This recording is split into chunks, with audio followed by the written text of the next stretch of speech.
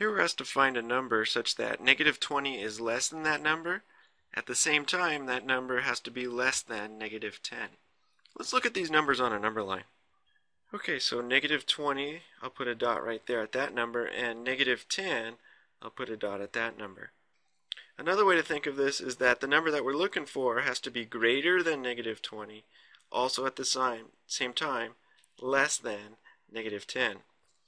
Okay, so looking on our number line, certainly anything in between negative 20 and negative 10 should solve that. So answers are going to vary. You could choose any number in there. Let's go with negative 15. Another way to think of this is that negative 20 is less than negative 15, and at the same time, negative 15 is less than negative 10.